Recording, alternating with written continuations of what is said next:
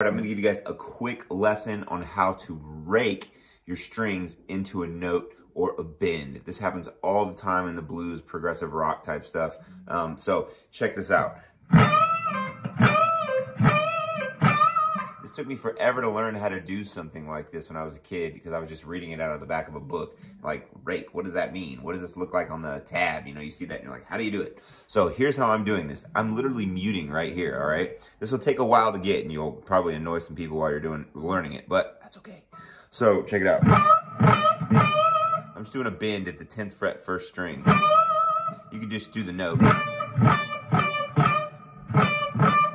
Literally, I'm muting, almost a palm mute here, but not back here, because I don't want to hear the notes. I just want to hear that. So I'm going, and then I'm releasing this palm as I get just to that note. It takes some muscle memory, but try it out. You should be able to get it.